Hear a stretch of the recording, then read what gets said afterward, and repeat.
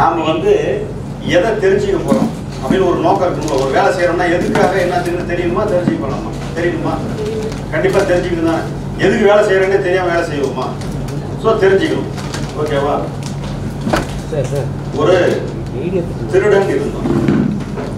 அவன் வந்து என்ன பண்ணுறான், ஒரு காட்டில் வந்து புதையல்கள் நிறைய இருக்கிறதா கேள்விப்படுறான். போய் நம்ம புதையல் எடுக்கலாம்னு சொல்லிட்டு போகிறான். போய் கிட்டத்தட்ட ஒரு நாள் பூரா சலிச்சு தேடுறான். ஒரு ஐடியாவும் கிடைக்கல. ரொம்ப டயர்டாகி அப்படியே வெக்ஸ் ஆகி திரும்பி வரோம். அப்போ தான் பார்த்தா அங்கே ஒரு அரச மனிதத்துக்கு அடியில் ஒரு வயசான பிச்சைக்காரனை போல ஒரு சாமி இருந்த சாமியார் இருந்ததை பார்த்துக்கலாம். குறப்பே இருந்தால் நான் அவன் கண்ணுக்கு அப்போ என்னங்க தெரியல. ரிட்டன் வரும்போது தான் அவரை பார்க்குறான். பார்த்துட்டு அவர்கிட்ட போய், என்ன சாமி, இங்கே ஏதோ புதையெல்லாம் இருக்குதுன்னு சொன்னாங்க, ஏதாவது அதை பற்றி உனக்கு ஏதாவது ஐடியா இருக்குதா, தெரியுமா அப்படின்னு ஒரு நக்கலா கேட்குறான். அவர் என்னப்பா உனக்கு வேணும் அப்படின்னு சொல்கிறாரு. இல்லை, இங்கே வெள்ளி இருக்கிற புதையல் இருக்குதுன்னு சொன்னாங்க, தங்க இருக்கிற புதையல் இருக்குதுன்னு சொன்னாங்க, வயர் இருக்கிற புதையல்னு சொன்னாங்க, அதை பற்றி உனக்கு ஏதாவது ஐடியா தெரியுமா அப்படின்னு கேட்குறான். தெரியுமே அப்படிங்கிறாரு. இவனுக்கு என்னடா இருக்குது, நாங்கள் இவ்வளோ கஷ்டப்படுறது, சரி வெள்ளிக்கிற புதையல் எங்கே இருக்குது அப்படிங்கிறான்.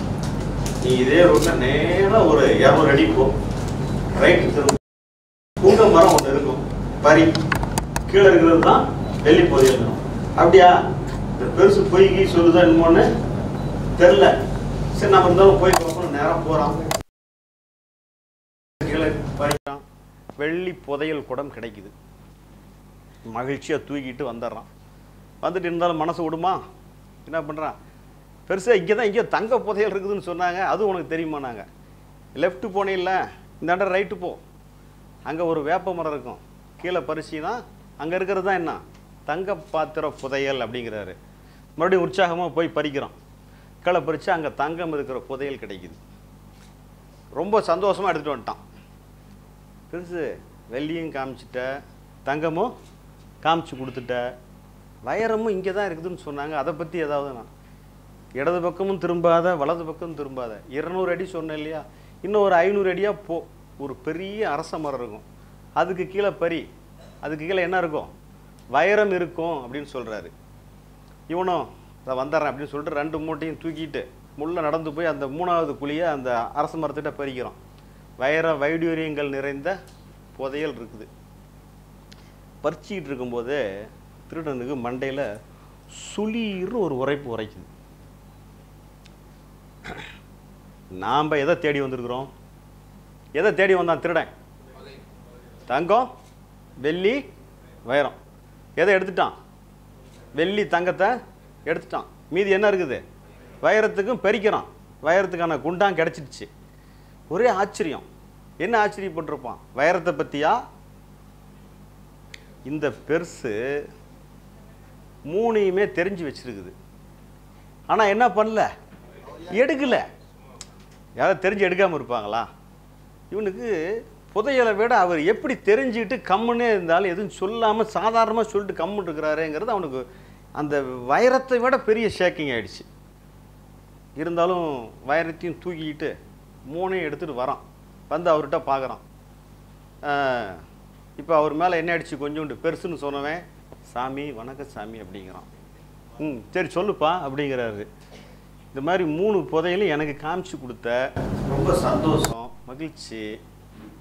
ஆனால் நீ எடுத்துக்கலையே, எனக்கு சொல்லுனா நீ எடுத்துக்கலையே, அதில் எனக்கு ஒன்றும் புரியலையே அப்படிங்கிறான். அப்போ அவர் வந்து ஹான்னு சிரிக்கிறாரு. என்ன சாமி ஒன்றும் புரியலையான்னு அப்படின்னு சொல்லி கேட்குறான். எந்த ஒன்றை புரிந்து கொண்டால் வாழ்க்கையில் எல்லாவற்றையும் புரிந்து கொண்டது ஆகுமோ அதை நான் புரிஞ்சுக்கிட்டேன். அதனால் எனக்கு இந்த தங்கம் வெள்ளி வைரையெல்லாம் ஒன்றுமே கிடையாது. புரியுதா? இதெல்லாம் விட என்னது, பிரைஸ்லெஸ், பண எல்லைக்கு உட்படாதது. அப்பேற்பட்ட ஒரு மாபெரும் விஷயம்தான் நான் தெரிஞ்சிருக்கிற விஷயம்னு சொல்லி அந்த பெருசு சிரிச்சார். இவனுக்கு ஷாக் ஆயிடுச்சு. இப்போ நாம் தேடுறது, இப்போ அந்த கதை முடிச்சிட்டேன். இப்போ நான் உங்களை கேட்குறேன், நாம் தேடுறது தங்கத்தையா வெள்ளியவா வைரத்தையா? கொஞ்சம் பேசணும். ப்ளீஸ் கொஞ்சம் பேசணும். நான் மட்டுமே பேசுறதுக்கு வைக்கல, கொஞ்சம் பேசுங்க ப்ளீஸ். ஆமாம், தங்கத்தையும் வெள்ளியும் வைரத்தையும் நாம் தேடவில்லை. ஓகேவா? நம்ம தேடுறது என்னங்க? ஞானத்தை தேடுறோம். அந்த பெரியவர் ஞானி சொன்னார்ல, எந்த ஒன்றை புரிந்து கொண்டால் வாழ்க்கையில் எல்லாவற்றையும் புரிந்து கொண்டது ஆகுமோ அந்த புரிதலை நான் புரிந்து கொள்வது, நான் நீங்கள் நாம் எல்லாரும் அதைத்தான் நாம் ஞானம் என்று குறிப்பிடுகிறோம். ஓகேவா?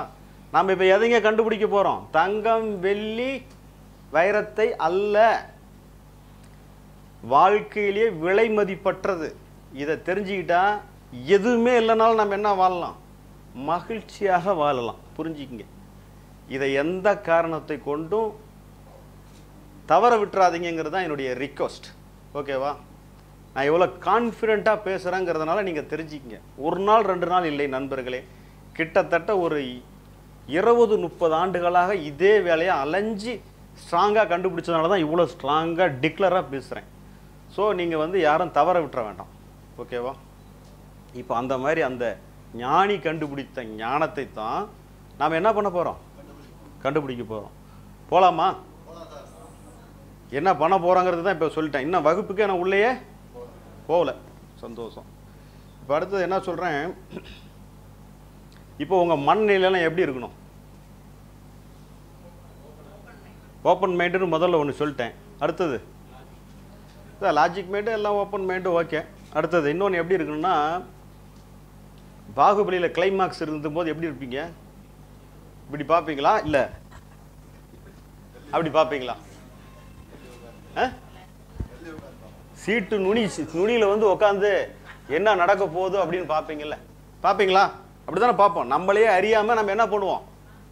அப்படி பார்ப்போமா?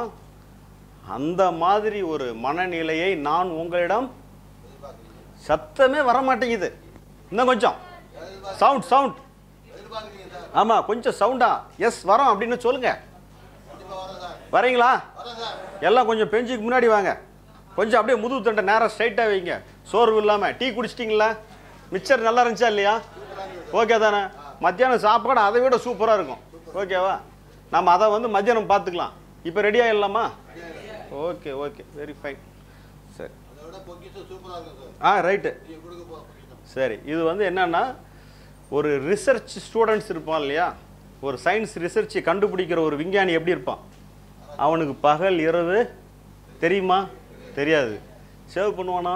ஞாபகம் இருக்காது. எது ராத்திரி பகல் சாப்பிட்டுமா சாப்பிடலையான்னு ஞாபகம் இருக்காது. ஆனால் அவனுடைய மைண்டு பூரா எதில் இருக்கும்? அந்த ஒரே ஒரு விஷயத்தை தவிர வேற எதுலையுமே டைவர்ட் ஆகாது. தூங்குறப்ப கனவு எது வரும்? புரிஞ்சுதா? இப்போ இனிமேல் உங்களுக்கு என்ன வரணும்? இதை தான் உங்களுக்கு நீங்கள் 2 நாளும் சும்மா அந்த வாட்ஸ்அப் எடுத்து கலாமுலாலாம் தயவு செஞ்சு விட்டுருங்க. திங்கக்கிழமைக்கு மேலே என்ன கூட வச்சுக்கிங்க, அதெல்லாம் நான் சொல்லலை. 2 நாளைக்கு தயவு செஞ்சு வேணாம். உங்களுக்கெல்லாம் ஒரு புக்லெட் கொடுத்துருக்குறாங்களா? தாட் அண்ட் திங்கின்னு ஒரு புக்கு கொடுத்துருப்பாங்க, படிங்க. ஒரு ப்ரௌச்சர் கொடுத்துருப்பாங்க, படிங்க. அப்புறம் படம் போட்டு ஆனந்த் சார், மிஸ்டர் ஜீவமணி ஒரு படம்லாம் போட்டிருப்பாங்க, அது என்னன்னு படிங்க. வெளியில் பாருங்கள், 6 எக்ஸாம்பிள் எழுதியிருக்கேன், அதை எக்ஸ்பிளைன் இப்போ பண்ணிட போகிறேன். நீங்கள் எல்லோரும் என்ன பண்ணணும்? நேரடியாக நீங்களே ஆய்வில் ஈடுபட வேண்டும். ஓகேவா? நீங்கள் ஆய்வில் ஈடுபட்டு ஒத்துக்கிட்டா ஒத்துக்குவீங்களா, ஒத்துக்க மாட்டீங்களா? மறுக்கவே கூடாதுங்கிறதுக்கு தான் ஆய்வு. ஞானத்திற்கு இதுவரையிலும் உலகத்திலேயே எக்ஸ்பெரிமெண்ட் கிடையாது. First time in the world Bhagavad mission தான் அறிமுகப்படுத்துகிறது. நீங்கள் வேணால் போயிட்டு பாருங்கள், ஞானத்திற்கு எக்ஸ்பெரிமெண்ட் எங்கேயாச்சும் உண்டா நீங்கள் போட்டு பாருங்கள். யூடியூப்பில் எதில் கூட சர்ச் பண்ணி பாருங்கள், எதுலேயும் கிடையாது நண்பர்களே. ஓகேவா? நாம் இப்போ அந்த இதை தான் கண்டுபிடிக்க போகிறோம். சரியா? ரைட்.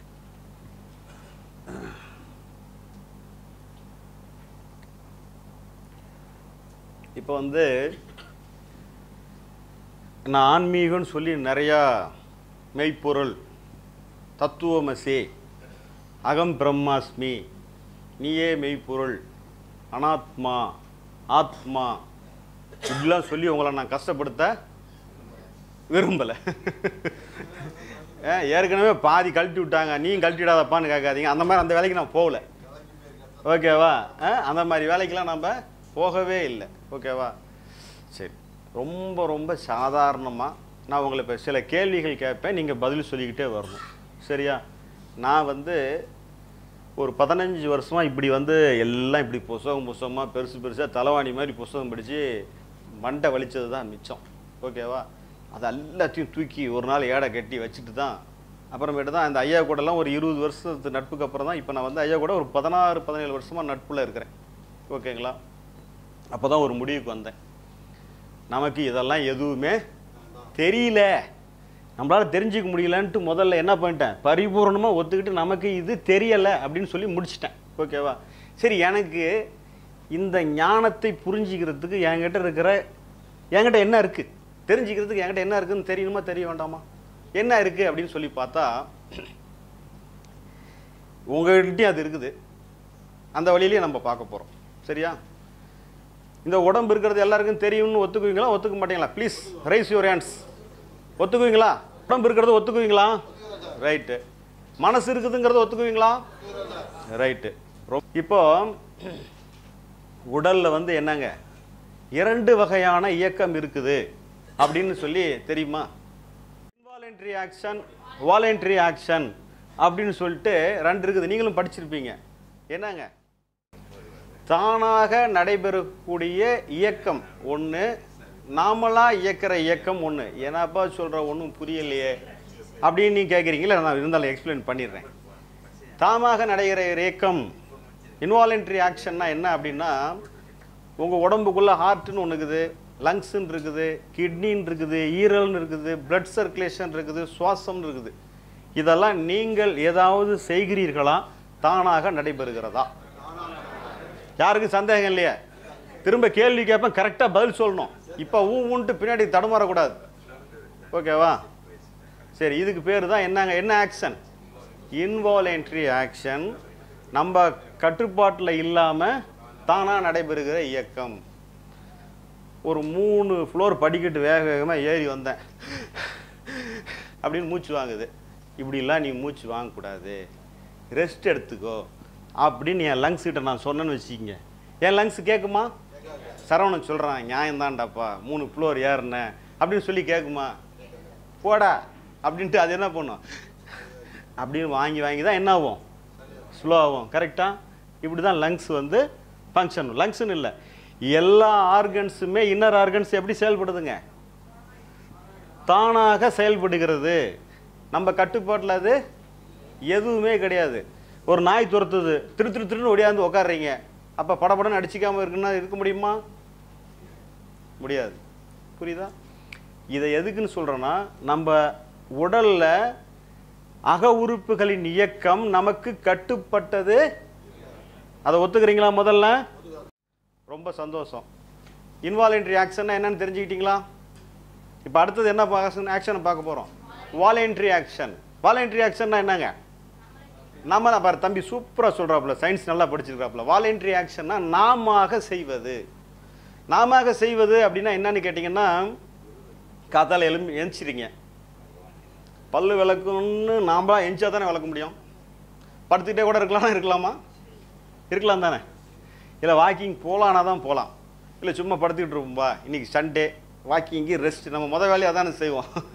அந்த மாதிரி நாம் பார்த்து டிசைட் பண்ணுறதுன்னு ஒன்று இருக்குது. இல்லை, காத்தால் கண் முழிச்சதுலேருந்து நைட்டு தூங்குற வரையிலும் நாம் செய்கிற அத்தனை வேலையும் என்னங்க அதுக்கு பேர்? நமது அறிவை பயன்படுத்தி நமது உடல் கருவிகளை இயக்கிறதுக்கு பேர் என்னங்க அப்படின்னா ஈஸியாக புரிஞ்சுக்குதா? என்னுடைய அறிவை பயன்படுத்தி எனது கை கால்கள் எல்லாத்தையும், புலன்கள், கண்ணு காது எல்லாத்தையும் பயன்படுத்துகிறோம்ல. காதில் போட்டு கேட்குறோம், கண்ணில் படம் பார்க்குறோம், இதெல்லாம் நம்மளா செய்கிறது தானே. பாகுபலி தானாக ஓடுதா, நாம் பார்த்தா ஓடுதா? நாம் தான் பார்க்கணும். புரியுது இல்லை? ஆனால் பாகுபலி பார்த்தாலும் உள்ள ஹார்ட் என்ன ஆகிட்டு இருக்கு, லங்ஸ் செயல்பட்டு இருக்கு. அப்படின்னா ஒரு விஷயம் இருக்கு. இந்த இன்வால்வென்ட்ரி ஆக்ஷனுங்கிறது எப்பொழுதுமே செயல்பட்டுக்கிட்டு இருக்குது. எப்போ இருந்து? நாம் பிறந்ததுலேருந்து. அப்படின்னா எங்க சாவர வரலும் நான் ஸ்டாப்பாக இயங்குது. ஓகேவா?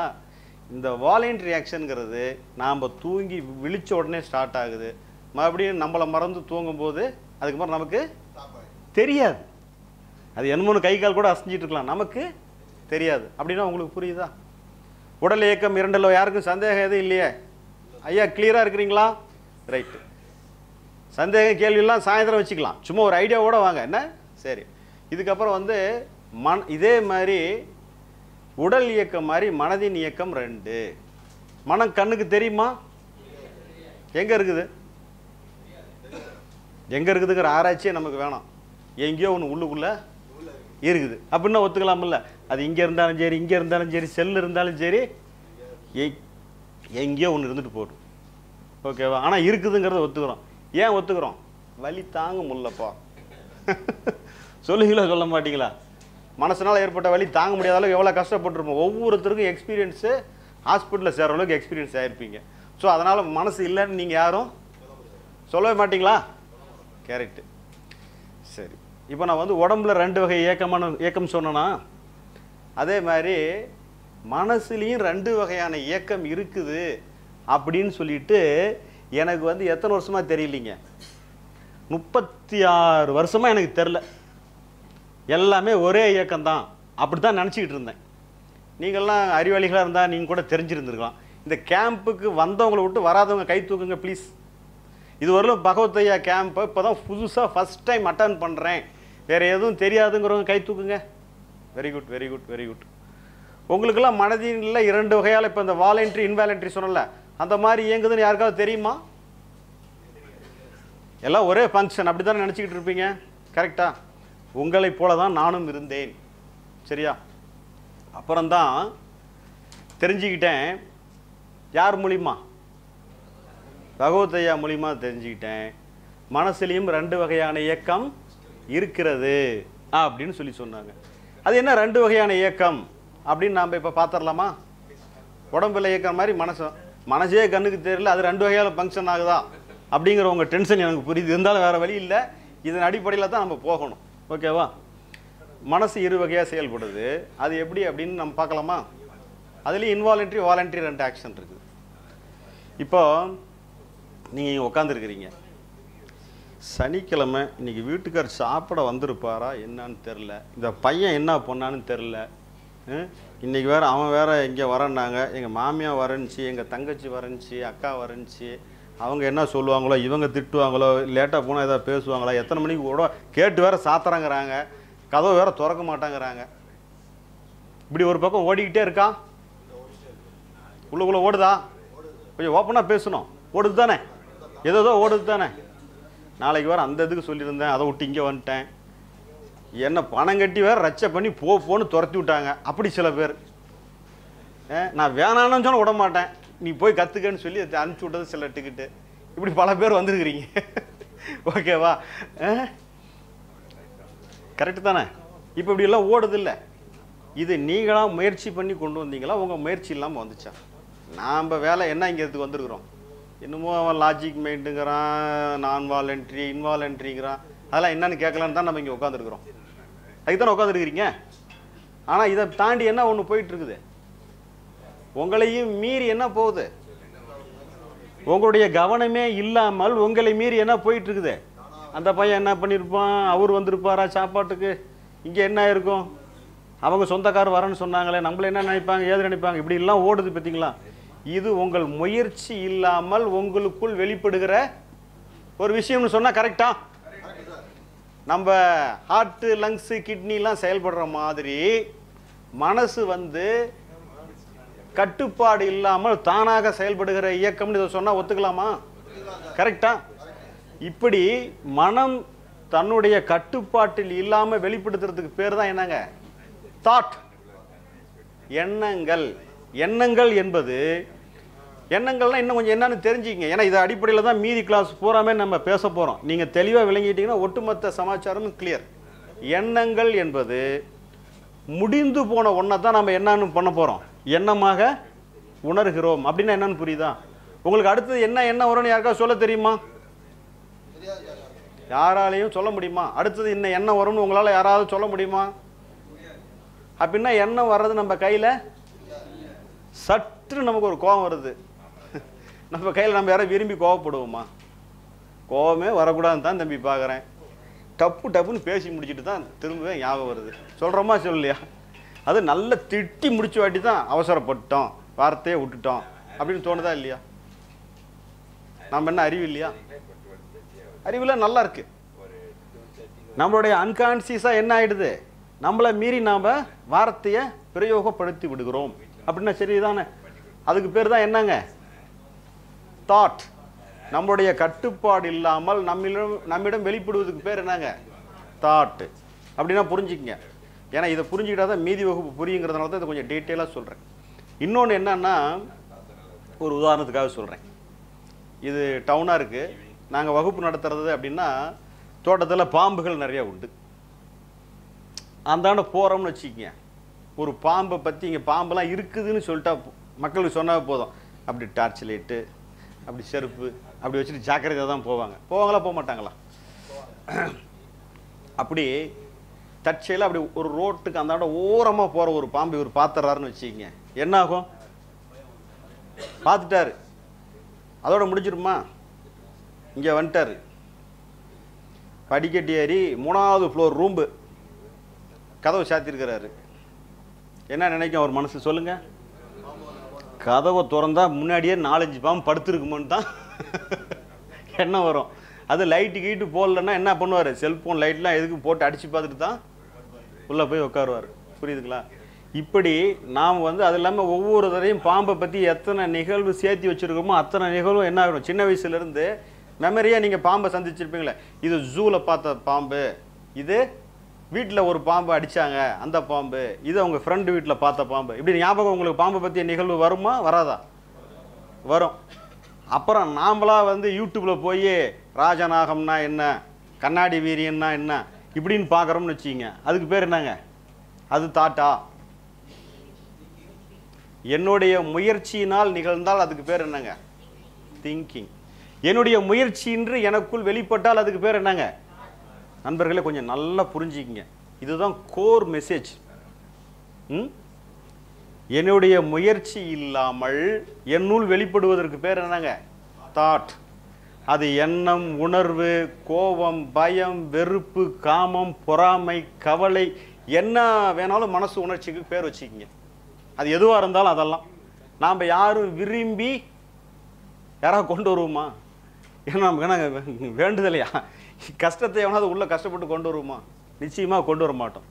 ஓகே, வந்த எண்ணத்தை நமக்குள்ள அன்கான்சியஸ்ல இருந்து என்ன எண்ணம், கிட்டத்தட்ட எண்ணம்ங்கிறது இறந்து போன ஒரு டெட் பாடி அப்படின்னு வச்சுக்கிங்க. நமக்கு தெரியும் போது என்னங்க, அது முடிஞ்சு போனதை தான் நம்ம எண்ணமாக உணர்கிறோம். அப்படின்னா சரியா போச்சா? ஒரு டெட் ஒன்றை தான் நம்ம என்னன்னு பார்க்குறோம், எண்ணமாக உணர்கிறோம். செத்தவங்க கூட தான் நமக்கு என்னங்க சண்டையே? யாரு கூட? யாரு கூட சண்டை? நமக்கு பிரச்சனையே யாரு கூட?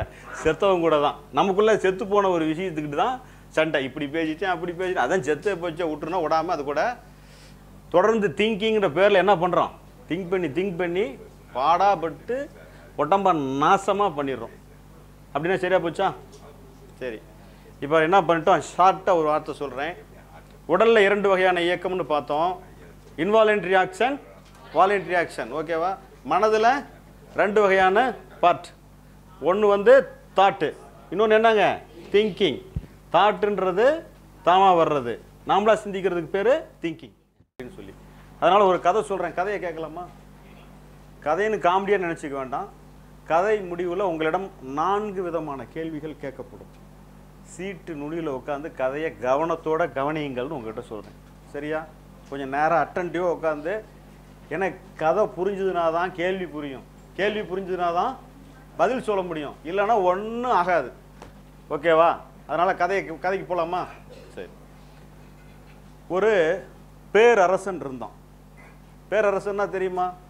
பல சிற்றரசர்களுக்கு தலைவன் யாருங்க? ஒரு 10-15 சின்ன ராஜாக்களுக்கு ஒரு தலைவன் இருப்பால, அவன் தான் பேரரசன். அவனுடைய பொழுதுபோக்கு என்னவாக இருந்தது அப்படின்னு கேட்டிங்கன்னா, வேட்டையாடுதல், ஹண்டிங். ராஜா என்ன நம்மள மாதிரி என்ன போய் வேலைக்கே போவான், போர் வந்தால் சண்டை போடுவான், மித்தனால என்ன பண்ணுவான், வேட்டைக்கு போகிறது, ஹண்ட் பண்ணுறது, அதுதான் அவனுடைய பொழுதுபோக்காக இருக்கும். அந்த ராஜாவுடைய பொழுதுபோக்கு வேட்டையாடுதல். வேட்டைக்கு போகும்போது என்ன பண்ணுவாங்க, கூட தளபதியை கூட்டிக்கிட்டு வேட்டை நாயும் கூட கூட்டிகிட்டு போவாங்க. எதுக்காக? ஒரு சப்போர்ட்டுக்காக கூப்பிட்டு போவாங்க. அப்படி வந்து அந்த ராஜா போகும்போது அந்த தினத்துல ஒரு வேட்டை நாயை கூட்டிட்டு போறாப்புல. போயிட்டு நண்பர்களே கதையை கவனமா கேட்கணும், கேள்வி கேட்பேன், பதில் சொல்லணும், ஓகேவா? கூர்ந்து கவனியுங்கள். இப்போ வந்து வேட்டைக்கு போறாங்க.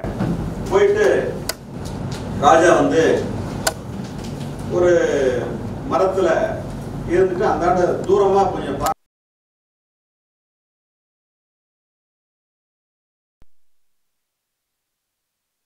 அடிக்கணும்னு சொல்லிட்டு முழு கவனத்தோட எதில் இருக்கிறாரு? மானை குறிபார்த்து அம்பை விடுவதில் கவனமா இருக்கிறாரு. அப்படின்னா புரியுதா? அப்ப கவனம்லாம் அவருக்கு எங்க எது மேல இருக்கும்?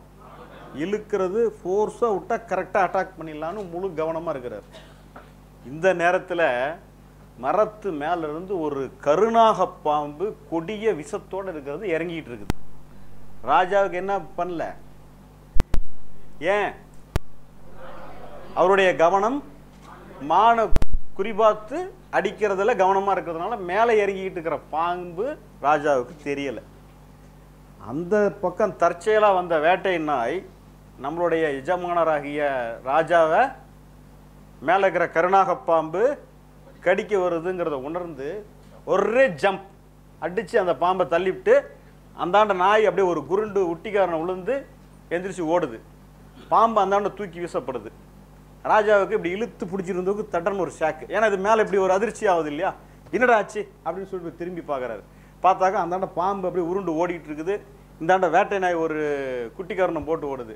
அப்போ தான் பார்க்குறாரு, ஓ இந்த மேல்கிளையிலிருந்து பாம்பு நம்மளை அட்டாக் பண்ண இறங்கி இருக்குது அப்படின்றத ராஜா உணர்றாரு. இப்போ ராஜாவை காப்பாற்றினது யாருங்க? நன்றி விசுவாசம் ராஜாவுக்கு வருமா? வரும் தானே? இது மாதிரி அந்த ஹண்டிங் பீரியட்ல 3 சிக்கலான ராஜாவுக்கு மரணம் நிகழக்கூடிய தருவாயிலெல்லாம் காப்பாற்றினது எதுங்க? அந்த வேட்டை நாய் காப்பாத்துச்சு.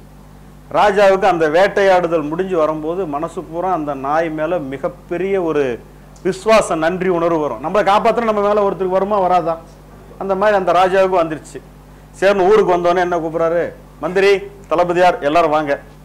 இதுவரையில் நம்ம இதுல வந்து பட்டத்து யானை இருந்தது, பட்டத்து குதிரை இருந்தது. இன்னைக்கு இருந்து புதிய ஒரு தளம் ஆரம்பம், பட்டத்து வேட்டை நாய் ஆரம்பிக்கிறாரு. இதுக்கு வந்து ட்ரைனிங் கொடுக்கறதுக்கு இருக்கிற தி பெஸ்ட் ஸ்கில் உலகத்திலே எதுவோ அந்த டீமை கொண்டு வந்து இந்த நாய்க்கு இறக்குங்க, நாயை ட்ரெயின் பண்ணுங்க அப்படின்னு சொல்லி சொல்றாங்க. அந்த ஒரு டீம் அவங்க வந்து வேட்டை நாய்க்கு பயங்கர ஸ்கில் ட்ரைனிங் கொடுக்குறாங்க. வேட்டை நாய் கிட்டத்தட்ட ஒரு தளபதி ரேஞ்சை விட ஒரு ஹையஸ்ட் ரேஞ்சுக்கு போயிடுச்சு. பாகுபலி படம் பார்த்துருக்கீங்க தானே?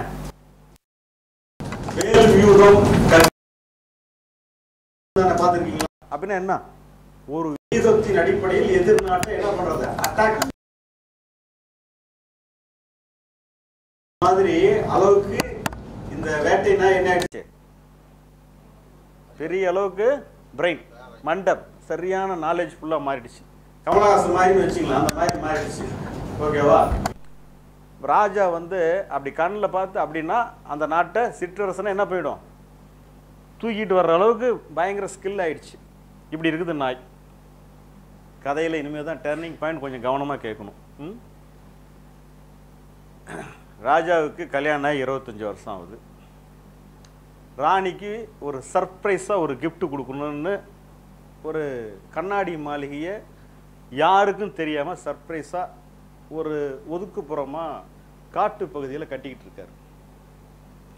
வேட்டைனா எவ்வளோ பெரிய பிரில்லியன்ட்டு.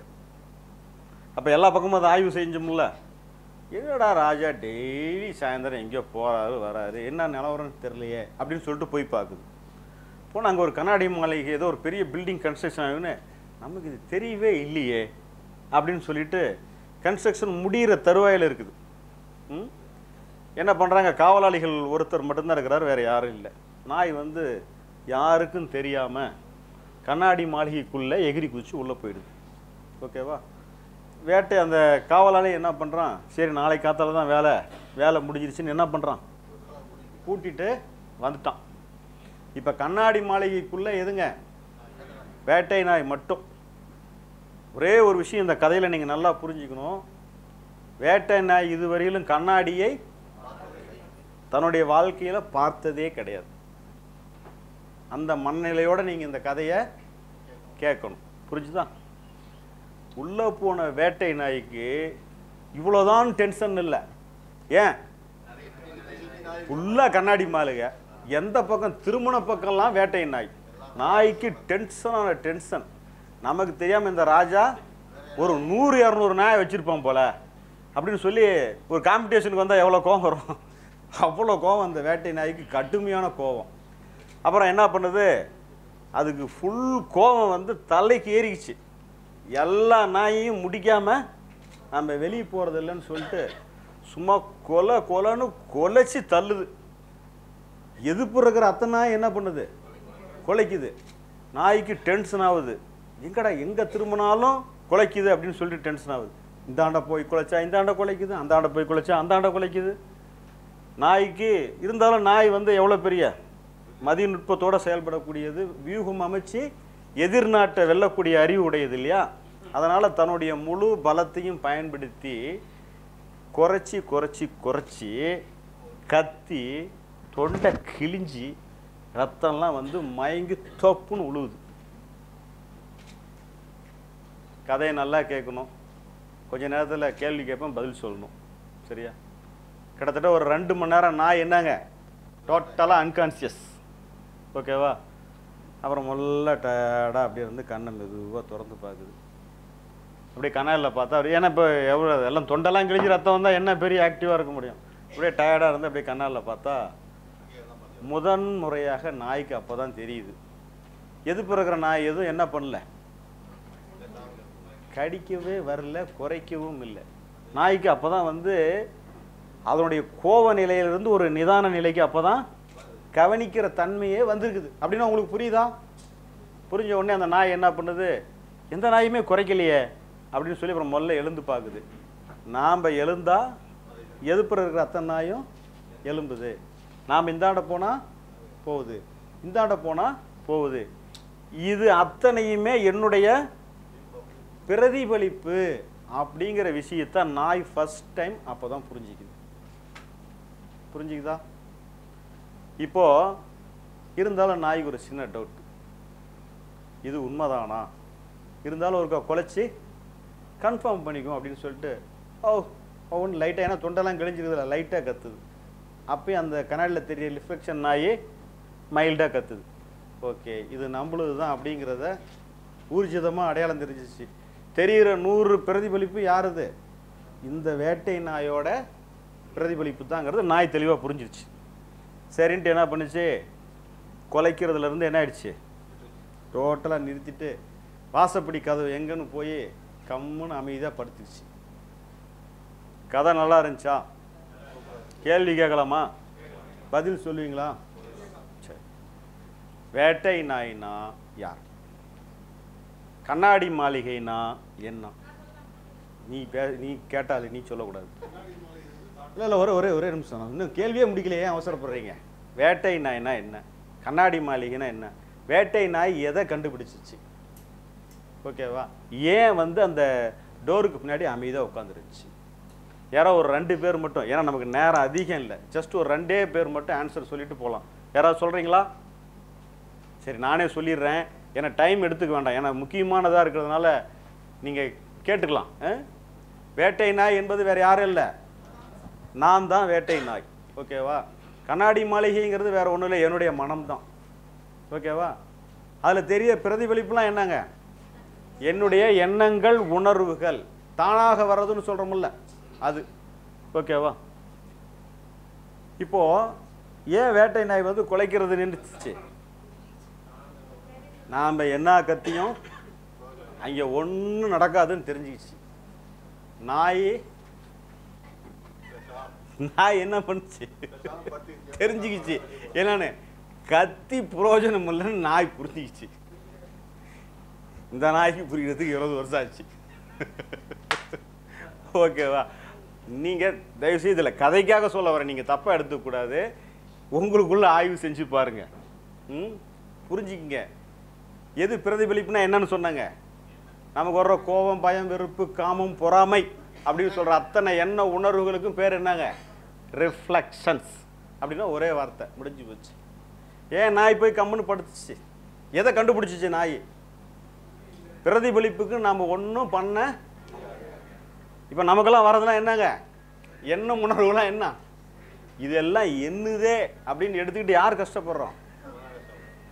நாய்க்கு தொண்டை கிழிச்சிச்சு, நாம் ஆஸ்பத்திரியில் போய் படுத்துக்கிட்டோம். ஓகேவா?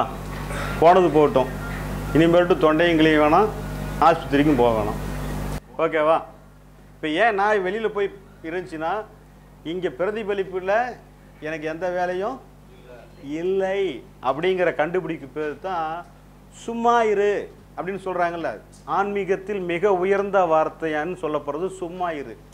உனக்கு செய்யறதுக்கு உள்ள ஒன்றும் இல்லை அப்படின்னு சும்மா இரு அப்படிங்கிறது தான் அர்த்தம். நம்ம ஆளுங்க இதை தப்பாக புரிஞ்சுக்கிட்டு வேலை வெட்டி இல்லாமல் சும்மா இருக்கிறாங்க. அதை அவங்க சொல்லவே இல்லை. நல்லா புரிஞ்சுங்க. சும்மா இரு என்பதின் பொருள் எனது மனதில் ஏற்படுகிற எந்த உணர்வுகள் சம்பந்தமாகவும் நான் செய்வதற்கு எதுவுமே இல்லை என்பதை கண்டுபிடித்து இருப்பதுக்கு பேர் தான் என்னங்க? சார் புரியுதா? ஓகே. இப்போ வேட்டை நாய் கதை புரிஞ்சிச்சா? வேட்டை நாய்னா வேறு யாரும் இல்லை, நான் தான். கண்ணாடி மாளிகைங்கிறது என்னுடைய மனம்தான். அதில் தெரிய பிரதிபலிப்புகள் தான் என்னுடைய எண்ண உணர்வுகள். அதை நான் எதிர்த்து என்னால் ஒரு காலமும் ஜெயிக்கவே முடியாதுன்னு புரிஞ்சுக்கிறதுக்கு பேர் தான் புரிதல். உணர்வுகளை எதிர்த்து சண்டை போடாமல் இருக்கிறதுக்கு பேர் தான் சும்மா இருத்தல். அப்படின்னா புரிஞ்சுதா? நாய்க்கு வேலை உள்ள கிடையாது, பிரதிபலிப்பில் இல்லை. வெளியில் எப்போ கதவை திறக்கிறாங்களோ ஓடி போய் அதோடைய வேலையை அது பார்க்கலாம்.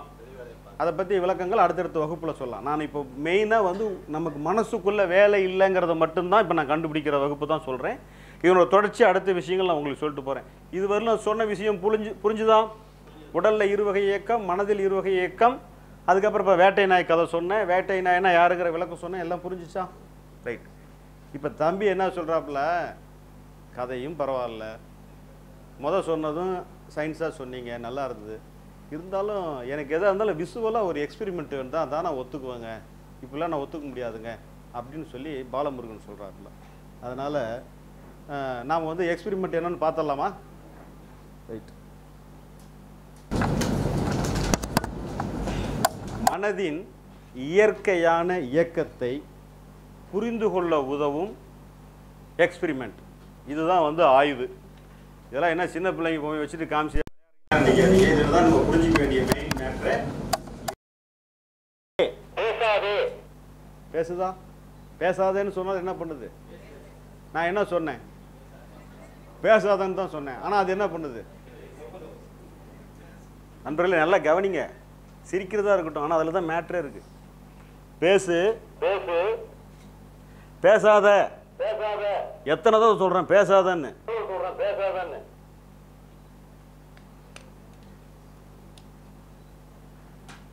விஷயம் என்னன்னு புரிஞ்சுதா? இதுதான் என்ன டாக்கிங் டாம் தான் என்னுடைய மனம். புரியுதுங்களா? அதில் நம்ம என்ன பண்ணுறோம்?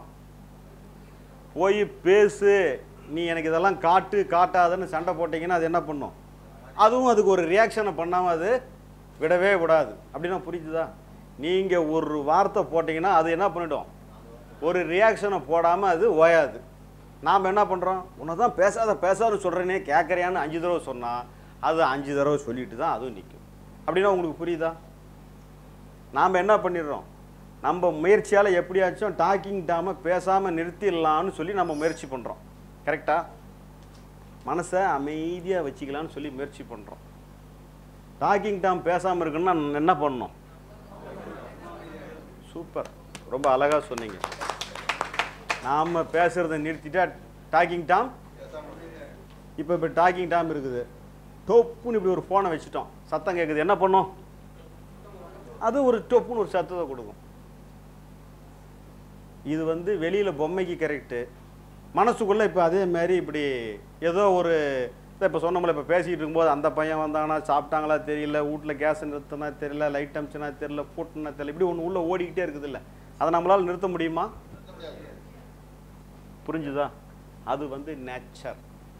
அது மாதிரி அதை சரி பண்ணுறதுக்கு நாம் எதாவது முயற்சி பண்ணணுமா? அதை பண்ணிக்கிட்டு இருக்கிறது தான் பிரச்சனை. இனிமேல்ட்டு எப்படி இருந்தாலும் அதை என்ன பண்ணுங்க? கம்முன்னு சும்மா அப்படின்னு இருக்குன்னு சொல்லிட்டு விட்டுருங்க. அப்படின்னா புரிஞ்சுதா? அது மாதிரி தான் உங்களுக்கு வர்ற எண்ணங்கள் உணர்வுகள் எதுவாக இருந்தாலும் அதுக்கு என்ன, நீ பாட்டுக்கு வந்துட்டு போ. வடிவேல் காமெடி சொல்லுவாங்கல்ல, நம்பர் மறுபடியும் 1 2 3மா அடி வாங்குற மாதிரியே என்னம்மா 4 5 6 7 8 என்ற மாதிரி கூல் டவுனாக எண்ணிக்கிட்டு உங்கள் எண்ண உணர்வுகளை என்ன பண்ணுங்க, அது சம்மந்தமாக நீங்கள் எதுவுமே பண்ண தேவையில்லைங்கிறத தெரிஞ்சுக்கிங்க. புரிஞ்சுதா? ஒரு உதாரணம் புரிஞ்சுச்சா? புரிஞ்சுதா புரியலையா? சரி, ரெண்டாவது இருந்தாலும் தம்பி என்ன சொல்கிறாப்புல, இன்னும் 2 3 உதாரணம் சொல்கிறீங்களா இதே மாதிரி அப்படின்னு சொல்லி கேட்குறாப்புல. பார்த்துடலாமா? ஐயா இதெல்லாம் கண்ணுக்கு தெரியுதா? ஓகேவா? சரி, இது வந்து இந்த கண்ணாடி பவுலு உள்ள இருக்கிற தண்ணி தான் என்னங்க நம்ம மனசு. ஏன்னா கொஞ்சம் நான் ஷார்ட்டாக சொல்லிட்டு போகிறேன், டைம் எடுக்க வேண்டாம்னு சொல்லி. தண்ணீர் தான் நம்மளுடைய மனசு. இந்த கடுவுகள் தான் என்னங்க, என்ன உணர்வுகள். இந்த ஸ்பூனுக்கு பேர் என்னங்க, அறிவு அப்படின்னு அர்த்தம். புரியுதா? நாம் என்ன சொல்லிடுறோம், எனக்கு கோபம் வரவே கூடாது, பயம் வரவே கூடாது, கவலை மட்டும் வரவே வரவே வரவே கூடாது, காமம் வரவே வரவே வரவே கூடாது, இப்படி தப்பு தப்பாக எண்ணங்கள் எனக்கு வரவே கூடாது அப்படின்னு போட்டு தொடர்ந்து என்ன பண்ணிகிட்டு இருக்கிறோம், போட்டு கிண்டு கிண்டு கிண்டுன்னு கிண்டிகிட்டு இருக்கிறோம். ஆனால் நம்ம என்ன வேலை பண்ணிகிட்டு இருக்கிறோங்க, ஆனால் நம்மளுடைய முயற்சி இப்படி கலக்கிறதோட முயற்சி என்னவா இருக்குதுன்னு பார்த்தீங்கன்னா, எப்படியாச்சும் மனசை தெளிவாக்கிடணும். என்னுடைய அறிவுடைய முயற்சி என்ன அப்படின்னு கேட்டால், என்னுடைய மனதை தெளிவாக்கி விட வேண்டும் என்றுட்டு என்ன பண்ணிட்டு இருக்குது, தொடர்ந்து எப்படியாச்சும் சரி பண்ணிடணும், என்னுடைய உணர்வை எப்படியாச்சும் சரி பண்ணிடணும், எப்படியாச்சும் இந்த கோபம் மட்டும் வரவே வரவே வரவே கூடாது, எதிர்மறையான உணர்வுகள் எண்ணங்கள் வர வர வரவே கூடாது, தப்பு தப்பாக வருது இதெல்லாம் வரவே கூடாதுன்னு போட்டு கிண்டு கிண்டு கிண்டுன்னு கிண்டி எடுக்கிறோம். எப்போ தண்ணீர் தெளியும், என்ன பண்ணணும், எதுவுமே பண்ண வேணாம். இப்படி இப்படி சுற்றிட்டு இருக்கிறான் இல்லையா, புரியுது இல்லை? இப்போ கலங்கி இருக்கான், இது புரிஞ்சுக்கிறதுக்காக இந்த உதாரணம். கலங்கி இருக்கா இல்லையா, இது இப்போ வந்து என்னுடைய நோக்கம் என்ன, தண்ணியை தெளிவு பெறணும். ஆனால் நான் என்ன செஞ்சுக்கிட்டு இருக்கேன், அப்போ தண்ணி தெளியுமா, என்ன பண்ணால் தெளியும், அவ்வளோதான். இப்போ என்ன ஆகும், தண்ணீர் ஸ்பூன் என்ன ஆயிடுச்சு, ஒரு வாரமாக போய் நின்றுச்சா, தண்ணீர் சுற்றுறது அப்படியே சுற்றுறது பாரு, முதல்ல அப்படியே குறைஞ்சிக்கிட்டே இருக்குதா, கீழே என்ன ஆயிடுச்சு, பறிஞ்சிருச்சு. தண்ணீர் தெளிவதற்கு எனது அறிவுக்கு ஏதாவது வேலை இருக்கா இல்லையா, எனது மனதை தெளிவு செய்வதற்கு எனது அறிவுக்கு ஏதாவது வேலை இருக்கா இல்லையா?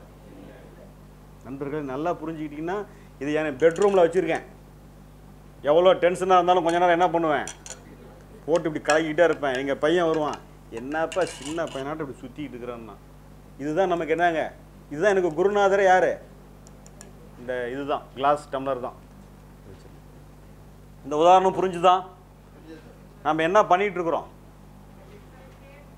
எப்படியாச்சும் சரி பண்ணணும்னு சொல்லிட்டு தொடர்ந்து அறிவை வச்சு என்ன பண்ணிட்டு இருக்கிறோம், மனசை வந்து அறிவுனால மனசை ஒருபோதும் என்ன பண்ண முடியாதுங்க. அப்படிங்கிறத மனசு புரிஞ்சுக்கணுமா, அறிவு புரிஞ்சுக்கணுமா? அப்படின்னா சரிதானா? புரிஞ்சுக்கிட்டீங்களா? இனிமேல் மனசை எடுத்து சண்டை போட மாட்டீங்களா? தானாக நடைபெறுகிற இயக்கத்தை எடுத்து என்ன பண்ணக்கூடாது, சண்டை போடக்கூடாதுன்னு புரிஞ்சுக்கிறது தான் புரிதல். ஓகேவா? நம்ம அடுத்தது கொண்டப்போ இது நம்ம எல்லாரும் தினம் இதை வச்சு தான் நம்ம அழகுபடுத்திக்கிறோம். கரெக்டாக? இதில் ஒரு எக்ஸாம்பிள். இப்போது இதில் என்ன தெரியுது, என்னுடைய உருவம் தெரியுது. இதுக்கு பேர் என்னன்னு சொல்லுவீங்க? பிரதிபலிப்பு, பிம்பம், ஏதோ ஒன்று. நான் வந்து தலை சீவணும், முடி களைஞ்சி போச்சு, கொஞ்சம் பவுடர் அடிக்கணும், கொஞ்சம் சேவிங்கும் பண்ணிக்கணும் வச்சுக்கோங்க. அப்போது நான் கண்ணாடியில் பார்த்து என்ன பண்ணுவேன், தலை சீவுவேன். சேவிங் பண்ணாலும் இங்கே சோப் போட்டு கண்ணாடியில் பார்ப்பேன், வெளில சேவ் பண்ணிக்குவேன். கரெக்டாக? கண்ணாடியில் தெரிகிற பிரதிபலிப்புக்கு வேலை செய்கிறோன்னா, வெளியில் இருக்கிற நிஜத்துக்கு வேலை செய்கிறோமா? எது பிரதிபலிப்பு, எது நிஜம்? இப்போ அடுத்த கேள்வி, எது பிரதிபலிப்பு, எது நிஜம்? கண்ணாடிக்குள்ளே தெரிகிறது என்னங்க? பிரதிபலிப்பு. வெளியே இருக்கிறது என்ன? நிஜம். இப்போ இதில் எது பிரதிபலிப்பு, எது நிஜம்? இப்போ அப்புறம் ரெண்டுமே தெரியுது. ஓகே, இதில் எது பிரதிபலிப்பு, எது நிஜம்? சூப்பர். அப்படியே புரியுதா? இப்போ நமக்கு வேலை இதுலையா இதுலையா? எங்க நல்லா ஈஸியாக சிம்பிளாக புரியுது சொல்கிறேன். எனக்கு வேலை இதுக்கு உள்ளையா இல்லை இதுக்கு வெளியில் இருக்கிற நிஜத்தில் இருக்கிற எனக்கா? சூப்பர், அதான் சொல்ல வரேன். நமக்கு வேலை உள்ள அது என்ன கூட என்ன பண்ணும், காமிச்சிக்கிட்டு இருக்கோம். நமக்கு வெளியில் வேலை இருந்துச்சுன்னா இப்போ நான் எப்பயும் சேவ் பண்ணிட்டு மறுபடியும் ஒருக்கா சேவ் பண்ணுவேனா? ஆனால் இது என்ன பண்ணும், எப்பயுமே காமிச்சிக்கிட்டு தான் இருக்கும். நமக்கு சேவ் பண்ணுற வேலை இருந்துச்சுன்னா என்ன பண்ணலாம், இதை பார்த்து சேவ் பண்ணிக்கலாம். சேவ் பண்ணிட்டேன், அது மறுபடியும் காமிக்குது, அதுக்கு நான் திரும்ப சேவ் பண்ணணுமா? அவசியம் இல்லை. புரியுதுங்களா? நமக்கு வேலை கண்ணாடிக்கு உள்ள கிடையாது, கண்ணாடிக்கு வெளியில். நமக்கு வேலை மனசுக்குள்ள. நண்பர்களே நல்லா புரிஞ்சுங்க, ஈஸியாக புரியுது தான் சொல்கிறேன். நமக்கு வேலை எங்கேங்க? மனசுக்குள்ளே இல்லை. மனசுக்குள்ளே வர்ற எண்ண உணர்வுகளை பயன்படுத்தி வெளியில் வேணும்னா என்ன பண்ணிக்கலாம், செய்துக்கலாம். ஆஃபீஸ்லேருந்து வரீங்க 10 மணிக்கு, மூஞ்சி கழுவிட்டீங்க, கண்ணாடியை பார்த்து கழுவி வச்சு தொடச்சாச்சு, வேலை முடிஞ்சு போச்சு. இருந்தாலும் கண்ணாடி என்ன பண்ணிகிட்டு இருக்கோம், நம்மளை காமிச்சிக்கிட்டே இருக்கோம். நம்ம ஒரு வேலையும் செய்ய போகிறதில்ல, படுத்துக்கிட்டே நம்ம விடிய ஆஃபீஸ் ஓட்டுவோம். நல்லா ஓட்டுறோமா ஓட்டலையா? அங்கே தான் பூட்டிட்டு வந்தாச்சு, 8 மணிக்கு பூட்டியாச்சு. இல்லை வேலைக்கு போகிறவங்க யாராக கூட இருங்க, பூட்டியாச்சு வந்தாச்சு. அடுத்த நாள் போய் தான் தானே வேலை நடக்கும். இங்கே படுத்துக்கிட்டு விடிய ஆஃபீஸ் ஓட்டுறோமா ஓட்டலையா? புரியுதுங்களா? இது வேஸ்ட்டு தானே. இது இவ்வளோ நாள் தெரியல, இன்றைக்கி தெரிஞ்சுக்கிட்டோமா? அதனால் என்ன உள்ள அதுக்குன்னு வந்து அது காமிக்கிறதுக்கு நம்ம என்ன பண்ண முடியும்? என்ன கூட நீ காமிச்சிக்கோ. வேட்டை நாயை கண்டுபிடிச்ச மாதிரி நாம் கண்டுபிடிச்சிட்டு இந்த நாயை கண்டுபிடிச்சி சும்மா இருக்கிற தவிர வழியே கிடையாது. ஓகேவா? நம்ம 3 உதாரணத்தை பார்த்தோமா? அடுத்தது 4வது உதாரணம். என்னெல்லாம் சின்ன வயசில் சொல்லியிருக்காங்க, நீலாம் உருப்படவே மாட்ட, விளங்காத பய. இதெல்லாம் உங்களுக்கு நீங்களாம் சந்திச்சுப்பீங்க. அப்புறம் நாம் இப்போ டைம் போகுது, அதனால் சொல்கிறேன். இப்படி தான் நான் வந்து பேர் வாங்கினேன். சரிதா? ஒரு வேலையாவது உருப்படியாக ஒழுங்காக செய்கிறியா அப்படின்னு சொல்கிறாங்க. இப்படி சொன்னால் நமக்கு என்னங்க ஆகும்? நாம் எதுக்குமே அதுக்கப்புறம் அப்படியே மொல்ல தடு மாதிரி ஒரு ஜோசியக்காரனை பார்ப்போம். அவன் சொல்லுவான், அவனுக்கு 12 வருஷத்துக்கு நேரம் சரியில்லைன்றான். எப்போ தாண்டா எனக்கு நேரம் சரியாக இருக்கும்? எனக்கு சின்ன வயசுலேருந்து கேட்டால் எப்போவுமே எனக்கு நேரம் சரியில்லைங்கிற அளவுக்கு நமக்கு ஒரு யோசனை பண்ணிட்டாங்க. அப்போ தான் நான் என்ன பண்ணேன், இப்படி தான். ஏன்னா நம்ம தேடுதலாக இது சம்மந்தமாக தொலைகிட்டு இருக்கிறோம்ல.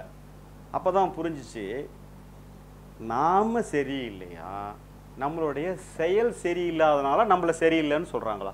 நண்பர்களே கொஞ்சம் கூர்ந்து கவனித்து புரிஞ்சுக்கணும். நானே சரியில்லையா, நான் பண்ணுற வேலை சரியில்லைனால என்ன சரியில்லைன்னு சொல்கிறாங்களா? நல்லா புரிஞ்சுக்கிட்டீங்களா? நான் சரியில்லையா, நான் செஞ்ச வேலை சரியில்லையா? சரி, வேலையை சரியாக செஞ்சால் நான் என்ன ஆகிடுவேன்? சரியாயிடுவேன். நான் மாற்ற வேண்டியது என்னையா, எனது செயல்களையா? நாம் என்ன ஆனால் நினச்சிக்கிட்டு இருக்கிறோம், நான் சரியில்லைன்னு நினச்சிக்கிட்டு இருக்கிறீங்களா, நீங்கள் செஞ்ச வேலை சரியில்லைன்னு நினச்சிக்கிட்டு இருக்கீங்களா? நீங்கள் சரியில்லைன்னு தான் பகவத்தையா கான்செப்ட் புரியாத அத்தனை பேரும் நினைத்து கொண்டிருப்பார்கள். அதான் சொல்கிறேன், பகவத்தையா தான் வந்து மனித குலத்தை மீட்க வந்த ஒரு அருட்கொடை. இப்போ என்னன்னு கேட்டிங்கன்னா, நான் சரியில்லையா, என்னுடைய வேலை சரியில்லையா? வேலை சரியில்லாத வேலையை சரியான வேலையாக செய்வன திருந்த செயலை வந்து நேர்த்தியாக சரியாக செய்ய நம்ம தான் பழகணும். அதுக்கு ட்ரைனிங் எடுத்துக்கலாம், எக்ஸ்பர்ட்கிட்ட ஒப்பீனியன் வாங்கிக்கலாம். சரியாக செய்கிறதுக்கு என்ன முயற்சியோ அதை நம்ம என்ன பண்ணலாங்க, செய்யணும். புரியுதா? அதுதான் கற்றுக்கொள்ளும் கலை. புரியுதுங்களா? மனசுக்குள்ளே நமக்கு என்னங்க, ஒரு வேலையும் இல்லை. அதை புரிஞ்சுக்கிறதுக்கு ஒரு உதாரணம். இப்போ வந்து டார்ச். ஓகேவா? இப்படி நேராக என் கண்ணுக்கு நேராக அடிக்கிறேன். எனக்கு எது பிறக்கிறது தெரியுமா? தெரியாது தானே? இதே டார்ச்சை இப்படி அடிக்கிறேன், அங்கே ஓரத்து முகனையில் இருக்கிற ஒட்டனை கூட என்ன பண்ணுது, தெரியுது. இங்கே என்ன இருக்குது, அங்கே ஃப்ளக்ஸு கொஞ்சம் கலந்து இருக்குது, இப்படிங்கிற அளவுக்கு தெரியுது. என்னுடைய கவனம் என் மீது இருக்க வேண்டுமா, நான் செய்கின்ற செயல் மீது இருக்க வேண்டுமா? நாம் இவ்வளோ காலம் எது மேலே இருந்தோம்? நாம் மாற்ற வேண்டியது எதை? நம்மை ஒருபோதும் கிடையாது. நாம் எப்போவுமே என்னங்க ரைட்.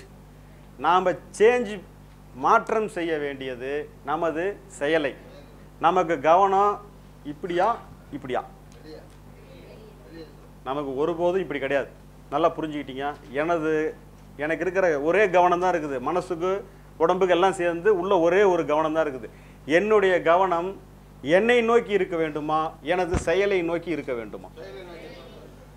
இவ்வளோ காலம் பார்த்து பார்த்து நம்ம நூடுல்ஸ் ஆகி பாடாப்பட்டு வீணாக போனது போதும். இனிமேல்ட்டு நம்ம என்ன பண்ணலாம்? செயலை மாற்றம் செய்வோம், செய்வன திருந்த செய்வோம். ஓகேவா? இது உடல் சமநிலை அப்படின்னு ஒன்று சொல்லுவாங்க. ஃபிசிக்கல் பேலன்ஸ் அப்படின்னா என்னன்னு கேட்டிங்கன்னா, இதுதான் நம்ம உடம்புன்னு வச்சுக்கிங்க. இது என்னமோ இல்லை, வெறும் கோதுமை மாவு தான். இப்படி கூம்பாக வச்சுருக்கிறோம். இதை சமன்படுத்துன்னு நம்ம என்ன பண்ணுங்க, இதை கையில் விட்டு ஆட்டுறது ஒரு பகுதி, அதை விட்டுருங்க. இதா அப்படின்னு என்ன ஆயிடுச்சு? சமன் ஆயிடுச்சா? தெரியுதா? இப்படியும் அப்படியும் அசைச்சா என்ன ஆகுதுங்க? சமன் ஆயிடுது. எது ஆகுது? இது ஃபிசிக்கல்னு சொன்னேன். உடலை இயக்கினா உடல் என்ன பண்ணுது? சமநிலைப்படுகிறது. அதுக்கு பேர் தான் என்ன சொல்லுவோம்? எக்ஸசைஸ் பண்ணால் உடம்பு ஆரோக்கியமாக இருக்கிறதுக்கு. ஏன் ஆரோக்கியமாக இருக்குதுன்னு தெரிஞ்சால் தான் நம்ம ஒழுங்காக எக்ஸசைஸ் பண்ணுவோம். உடலை சமநிலைப்படுத்த வேண்டும் என்றால் உடலை என்ன பண்ணுங்க? இயக்க வேண்டும். இப்படி அப்படின்னு ஆட்டினீங்கன்னா என்ன ஆயிடுச்சு? சமநிலைப்படுத்திடுச்சு. உடல் சமநிலைக்கு நாம் என்ன பண்ணணும்? ஒரு ஆக்ஷனை கொடுக்கறதுக்கு பேர் தாங்க என்னங்க? உடற்பயிற்சி. அப்படின்னா புரியுதா? அது நிறைய டைப் இருக்குது. ஜிம்மு, ஒர்க் அவுட் எத்தனையோ இருக்கட்டும். உடலை இயக்கினா என்ன ஆகுதுங்க? உடல் ஆரோக்கியம் பெறுகிறது, சமநிலை அடைகிறது. ஈக்குலிபிரியம்னு அதுக்கு சொல்லுவாங்க. இதுதான் உடல் சமநிலை. நமக்கு இதுக்கு தான் ஃபிசிக்கல். இது பேலன்ஸ் பண்ணுறது. நாம் என்ன பண்ணுறோம்? இதே அணுகுமுறையைத்தான் மனசுக்கு இதே மாதிரி தான் செய்யணும்னு சொல்லி இதனாலும் வரலாம் அத்தனை பேரும் சொல்லிவிட்டாங்க. உடலுக்கு எப்படியோ அது மாதிரி தான் ஃபிசிக்கலாக. இது கண்ணுக்கு நம்ம உடம்பு என்னங்க பளிச்சுன்னு தெரியுது. உள்ளகிற மனசு தெரியுமா? அதுக்கு பேர் சூக்கும வடிவம் அப்படின்னு சொல்லுவாங்க. சூக்கும வடிவத்தை நான் எப்படி கொஞ்சம் தண்ணி ஊற்றி வச்சா சூக்கும வடிவத்தை எப்படி இப்போ காட்டுறதுங்கிறதுக்கு ஒரு உதாரணத்துக்கு தான் அதை சொல்ல வரேன். இந்த அதே மாதிரி ஒரு ட்ரே உள்ள என்ன பண்ணிருக்கிறேன்? தண்ணி 1 லிட்டர் ஊற்றிருக்கிறேன். கண்ணாடிக்கு ஏதாவது மனசுக்கு என்னங்க வடிவம் கிடையாது. சும்மா ஒரு புரிஞ்சிக்கிறதுக்காக வச்சிருக்கிறேன். 1 லிட்டர் தண்ணி ஊற்றிருக்கிறேன். இப்போது அந்த உடம்பை நான் என்ன பண்ணேன்? அப்படி ஆட்டினேன். என்னாச்சு? சமநிலை அடைஞ்சிச்சு. நான் மனசையும் சமநிலைப்படுத்தினா என்ன இருப்பேன்? ரொம்ப நல்லா இருப்பேன். இப்படி நான் மனசு அப்படி இந்த இதை ஆட்டினா என்ன ஆகிட்டு இருக்குங்க? நண்பர்களே கொஞ்சம் புரிஞ்சுக்கங்க. ரொம்ப முக்கியமான விஷயம். என்னுடைய நோக்கம் என் மனதை சமநிலைப்படுத்துவது. நான் இப்படி ஆட்டினா என்ன ஆகும்? எத்தனை காலம் ஆட்டினாலும் சமநிலை ஒருபோதும் ஏற்படாது. புரிஞ்சுதா? திட நிலைக்கு கொடுக்கப்படுகிற அணுகுமுறை திரவ நிலைக்கு உதவவே உதவாது. நல்லா புரிஞ்சுக்கிங்க. அதாவது உடல் இயக்கத்திற்கு கொடுக்கப்படுகிற பயிற்சி முறைகள் மன இயக்கத்தை கட்டுப்படுத்துறதுக்கு ஒருபோதும் உதவாதுங்கிறத முதல்ல தெளிவாக புரிந்து கொள்ளுங்கள். மனதை நம்மளால ஒருபோதும் என்ன பண்ண முடியாதுங்க? கட்டுப்படுத்துறதுங்கிறதுக்கு வாய்ப்பே கிடையவே கிடையாது. புரிஞ்சுதா? ஓகே. இப்போ அடுத்தது நாம் எதை புரிந்து கொள்ள வேண்டும் அப்படின்னு ஒரு ஃபைனல் பாயிண்ட் சொல்லிட்டு ஒரே ஒரு எக்ஸாம்பிள் சொல்லிட்டு முடிச்சிடுறேன். ஒரு அடுப்பு, அதன் மேலே ஒரு பாத்திரம், இதில் தண்ணின்னு வச்சுக்கோங்க. இந்த அடுப்பு சுவிட்சு போட்ட உடனே என்ன ஆகும்? தண்ணி தலப்புலன்னு கொதிக்குது.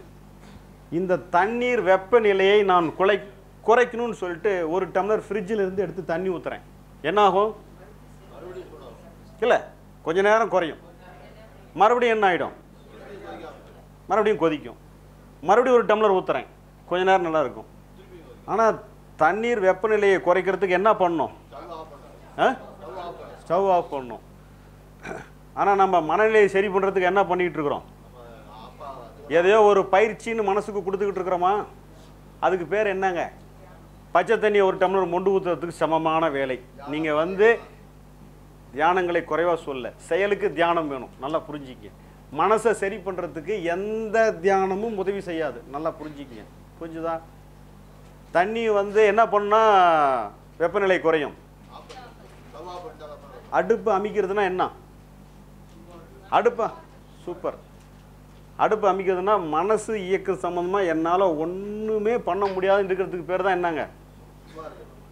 அடுப்பு அமைச்சிங்கன்னா எவ்வளோ கொதிக்கிற தண்ணியும் கொஞ்ச நேரத்தில் என்ன ஆகிடும்? அப்படியே கொதிநிலை குறைஞ்சி என்ன ஆகிடும்? ஆட்டோமேட்டிக்காக அமைதியாகிடும். அதாவது அந்த கொதிநிலை என்ன ஆகிடும்? குறைஞ்சிரும். நீங்கள் எவ்வளோ மோசமான மனநிலையில் பாதிக்கப்பட்டிருந்தாலும் சரி, எவ்வளோ ஒர்ஸ்ட்டு கண்டிஷனில் இருந்தாலும் சரி, நீங்கள் இருக்கிற நிலையை வந்து என்றைக்கும் கேவலமாக நினைக்கவே வேண்டாம். புரியுதுங்களா? நாம் இருக்கிறது தான் கடவுள் நிலை. நல்லா புரிஞ்சுக்கிங்க. யாரும் உங்களை தாழ்த்தி கேவலமாக ஒருபோதும் எண்ணிக்கொள்ளாதீங்க. நீங்கள் இருக்கிறது தான் தி பெஸ்ட் ஸ்டேட். புரியுதுங்களா? நாம் செய்ய வேண்டிய வேலை என்ன? தண்ணி ஊற்றுறது இல்லை, அடுப்பு அமைக்கிறது. அப்படின்னா புரியுதா? நமக்கு வேலை இங்கேயா? இங்கே நமக்கு இல்லை. நான் மொத்தம் ஒரு 5-6 உதாரணம் சொன்னேன். நல்லா புரிஞ்சிருக்கா? இதை வந்து வெளியே எக்ஸாம்பிளும் வச்சுருக்கிறேன். சாப்பிட்டுட்டு இங்கே எல்லாம் கொஞ்சம் நம்ம அதை அப்புறம் கடைசியாக சொல்லிடுறேன். நான் கிளாஸில் கட் ஆகலை. இது புரியுது இல்லையா? இந்த 6 எக்ஸாம்பிள். தம்பி சொல்கிறாப்புல கதை சொன்னேன், நல்லா இருந்துச்சு. உடல் இயக்கம் சொன்னேன், நல்லா இருந்துச்சு. கேட்குறதுக்கு நல்லா இருந்துச்சு. எக்ஸாம்பிள்லாம் காமிச்சு அதெல்லாம் கூட இன்ட்ரெஸ்டிங்காக தான் இருந்துச்சு. இதெல்லாம் அப்ளை பண்ணி உன் லைஃப்பில் மாறிக்கிறியா? கதை போதும், உன் லைஃப்பில் மாறி இருந்தால் சொல்லு அப்படின்னு சொல்லி பாலமுருகன் என்கிட்ட டென்ஷனாக கேட்குறாப்புல. நான் என்ன சொன்னேன்? அதனால தான் இப்போ சொல்ல போகிறேன். என்ன தான் சொன்னாலும் நம்ம லைஃப்பில் நடைமுறையில் மாறினா தான் அது. சும்மா கதை கேட்குறதுக்கு நல்லா தான்ப்பா இருக்குது, எல்லாம் சூப்பராக தான் இருக்குது. மாறுனதா மாறலையா பார்த்துடலாமா? நான் என்ன பண்ணேன், என்னுடைய சொந்த வாழ்வில் மாறிய மாற்றங்களை உங்ககிட்ட கொஞ்சம் பகிர்ந்து கொள்ளலாம் என்று விரும்புகிறேன். இதெல்லாம் எடுத்து வச்சுருக்கேன். மொத்தம் 2 விதமான நிகழ்வுகளை உங்ககிட்ட பதிவு பண்ண விரும்புகிறேன். எனக்கு நண்பர்களே, இதை கொஞ்சம் நீங்கள் கவனித்து கூர்ந்து கேட்கணும். எனக்கு சின்ன வயசில் கார் ஓட்டுன்ட்டு ஒரு 16-17 வயசில் ஒரு பசங்களுக்கு ஆர்வம் இருக்குமா இருக்காதா? கார் ஓட்டணுன்னு ஒரு அலாதியான ஆர்வம். அதே நேரம் ஒரு பக்கம் பயங்கரமான பயமும் உண்டு. 2 இருக்குது. கார் ஓட்டணுங்கிற ஆர்வமும் இருக்கிறது. கார் ஓட்டினா காரை ஸ்டார்ட் பண்ணி கொஞ்சம் தூரம் போனால் ஆக்சிடெண்ட் ஆகிடும். அங்கே என்ன இருக்காது? டாக்டர் இருக்க மாட்டாங்க, நர்ஸ் இருக்க மாட்டாங்க, ஹாஸ்பிட்டல் இருக்காது, பிளட்டு கிடைக்காது. அது பாட்டுக்கு எவ்வளோ நெகட்டிவ் இருக்குமோ அவ்வளோவும் அது பாட்டுக்கு கடன்னு என்ன பண்ணிட்டோம்? கொட்டி தள்ளும். வண்டியை இன்னும் நம்ம ஸ்டார்ட் கூட பண்ணல. இதுதான் ஒரிஜினல். புரியுதா உங்களுக்கு? வண்டியை நம்ம ஆன் கூட பண்ணல. நம்ம மனசு எங்கே போயிடுச்சு? நீ போவ, நிச்சயமாக ஆக்சிடெண்ட்டு தான் பண்ணுவ. அங்கே ஆஸ்பத்திரி இருக்காது, டாக்டர் இருக்க மாட்டான், நர்ஸ் இருக்க மாட்டா, பிளட்டு கிடைக்காது. நீ போய் சேர்ந்துருவங்களாருக்கு அது கொண்டு போய் காமிக்கும். ஆனால் நிஜத்தில் நம்ம காரை கூட ஸ்டார்ட் பண்ணல. நானும் எனக்கு தெரிய ஆன்மீகத்தில் கொடுக்கப்பட்ட அத்தனை பயிற்சி முயற்சிகளையும் செஞ்சு சலிச்சு ஒளிஞ்சு போனேன். அப்படின்னா உங்களுக்கு புரியுதுங்களா? இதுக்கு மேலே மனசில் டெக்னிக்கலே கிடையாது. பாசிட்டிவ் தாட்டு, ஆட்டோ சஜஷன், என்னென்ன மைண்டுக்கு சொல்கிறாங்களோ அத்தனையும் ட்ரை பண்ணியாச்சு. எதுலேயுமே ரிசல்ட் வரல.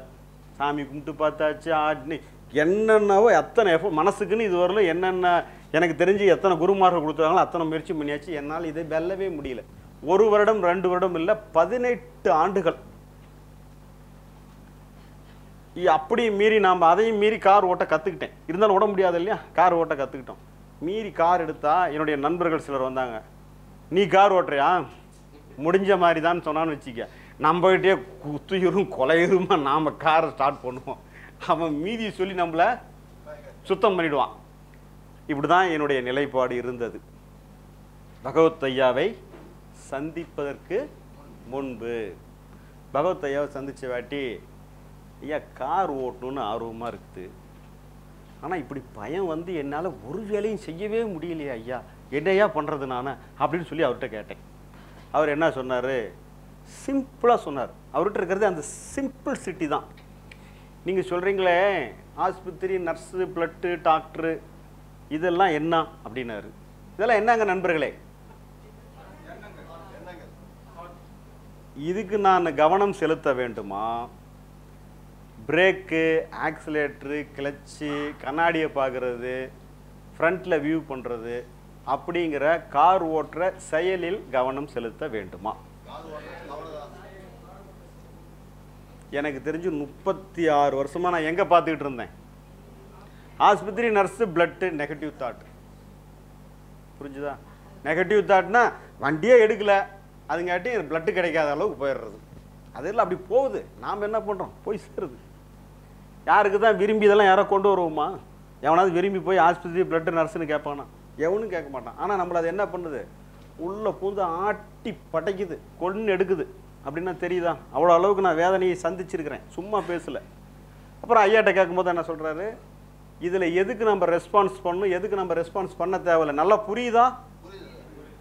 நாம் எதுக்கு ரெஸ்பான்ஸ் பண்ணக்கூடாது, எதுக்கு ரெஸ்பான்ஸ் பண்ணணும்? யாரோ ஒருத்தர் இருந்துச்சு பதில் சொல்லுங்கள் ப்ளீஸ். யாரோ ஒருத்தர் மட்டும். சரி, இன்னொருத்தர் யாரோ உதாரணத்தில் இருந்து, நான் சொன்ன உதாரணத்திலேருந்து ஒரு பகுதிக்கு யாரோ ஒருத்தர் ஆன்சர் சொல்கிறீங்களா ப்ளீஸ்? யாரோ ஒருத்தர் சொல்லுமா. Super, very good. இப்போ நாம் என்னுடைய மனசில் வர்ற நெகட்டிவ் தாட், பாசிட்டிவ் தாட் எதுவாக கூட வந்துட்டு போட்டோம். நம்ம அதுக்கு என்ன பண்ண தேவையில்லை, இம்பார்ட்டன்ஸ் கொடுக்க தேவையில்லை. வெளியில் செயலுக்கு எது தேவையோ அதை நம்ம என்ன பண்ணிக்கலாம், எடுத்து செயல்படுத்தி கொள்ளலாம். அப்படின்னா புரியுதா? அப்போ எதிர்மறை எண்ணம், பாசிட்டிவ் எண்ணங்கிறதெல்லாம் பெரிய முக்கியத்துவம் தேவையில்லை. செயலுக்கு எது தேவையோ அதை எடுத்து செயல்படுத்தி கொள்வது தான் சிறப்பு. புரிஞ்சுதா? இப்போ என்னாச்சு? இது எனக்கு புரிஞ்சிடுச்சு. ஓ, சூப்பராக சொல்லிட்டாரு. உனக்கு டாக்டர், நர்ஸு, ஆஸ்பத்திரி, பிளட்டெல்லாம் உனக்கு வேலை இல்லை. நீ எங்கே கவனத்தை செலுத்தணும்? ஆக்சிலேட்டர் ஸ்டார்ட் பண்ணு, கிளச்சை போடு, பிரேக்கை போடு, கீரை ஷிஃப்ட் பண்ணு, பைபாஸில் கொஞ்சம் ஸ்பீடாக போகலாம், ஊருக்குள்ளே மெதுவாக போகணும், வேகத்தடையில் இப்படி ஓடணும், ரியர் மிரரை பாரு, பேக் மிரரை பாரு. இதானங்க கார் ஓட்டுறது. சார் இதானே கார் ஓட்டுறது, கரெக்டா? என்னுடைய கவனம் எதில் இருக்கணுங்க? கார் ஓட்டுறது எதில் இருந்துச்சு? இந்த டார்ச் சொன்னல எனக்குள்ளே இருந்துச்சு. எதில்? என்னுடைய எண்ணம், உணர்வுகளில். ஆஸ்பத்திரி, நர்ஸு, பிளட்டு, டாக்டர் இதெல்லாம் வெளியில் இருக்குதா, எனக்கு மனசுக்குள்ளே இருக்குதா? உள்ளே இருந்துச்சு. இப்போ நான் என்ன பண்ணிட்டேன்? அப்படியே வெளியே இதை விட்டுட்டு இதில் ரெஸ்பான்ஸ் பண்ணல. எதுக்கு பண்ணிட்டேன்?